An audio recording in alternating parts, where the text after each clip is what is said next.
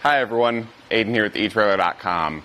Today we're taking a look at the Curt Premium here on our 2018 Kia Sedona. Now the Curt Premium is a hanging style bike rack capable of holding up to 4 bikes. You can get a 5-bike version, and that'll have a slightly higher weight capacity of 225 as opposed to 180 pounds total, and it'll stick out a bit further, but overall they're going to function the same. Because it's a hanging style bike rack, it's going to hold the bike hanging by the frame here. That does mean we want to avoid carbon frame bikes because it can damage the frame. And with alternative frame bikes, we are going to want to pick up a bike adapter bar to ensure good contact and it's hanging properly.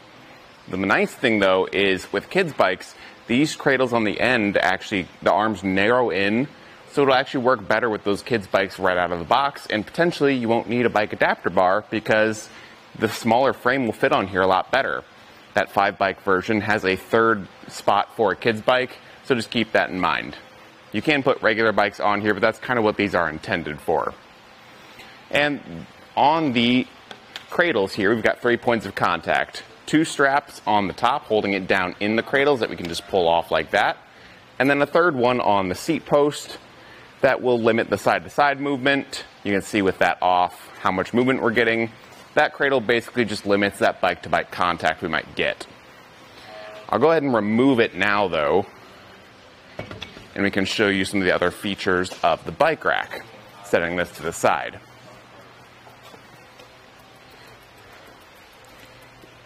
I always like to replace the straps on the cradles there just so they're not moving freely around whenever we're going down the road. You don't have to necessarily, but it's something I like to do. And from here, let's go ahead and tilt it away to get hatch access. To do that, we'll come down to the bottom here, and we've got a couple different things. We've got a hand knob on the back that I'll loosen. That basically just limits the movement of this upright portion of the bike rack. Pull out this clip and pin. The pin is a little bit tricky to get out, but just like that. And then we can lift up on this pull tab right here to tilt it away. And then from here, we can open up the back hatch with plenty of room. So before or after a ride, we can sit back here and change our shoes or get some water, a cooler out of the back, whatever we need to do. Close that up and we can resecure all of this in the reverse order that we undid it. Now the reason there's so many different points of contact down here is because this rack is motorhome certified, so it has to be built a little bit tougher and more secure than a standard bike rack, which can be a pain for just everything you have to do to tilt it away, but it is nice knowing that it's built really tough. From here I want to get some measurements. We'll see how far it sticks out here from the back bumper out to the end. It's going to add about 34 inches. And again, with that 5-bike version, it will stick out a little bit further. But on both of those, when you have bikes unloaded, if you want to leave it in your hitch, you can. Just remove this pin and retaining clip from up top. Fold the arms down.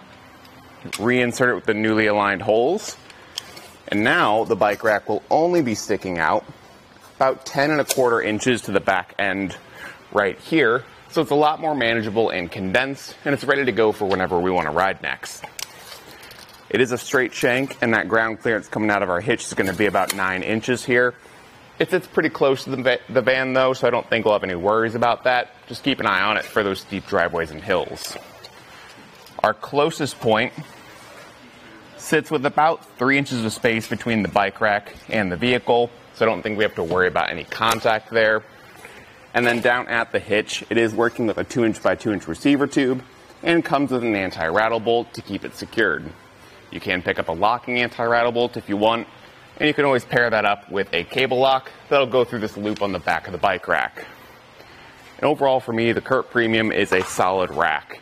It's one of my favorites to recommend just because, again, it works with those kids' bikes right out of the box, so I think it's a perfect fit for your Sedona here. Thanks for watching. Here it is on our test course. We'll start by going through the slalom. This is going to show us the side-to-side action, which simulates turning corners or evasive maneuvers.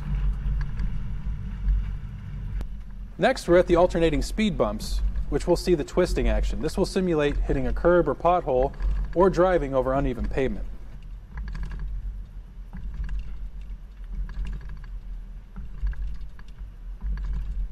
Finally, we have the full speed bumps, where we'll see the up and down action, which is just like driving out of a parking lot, garage, or driveway.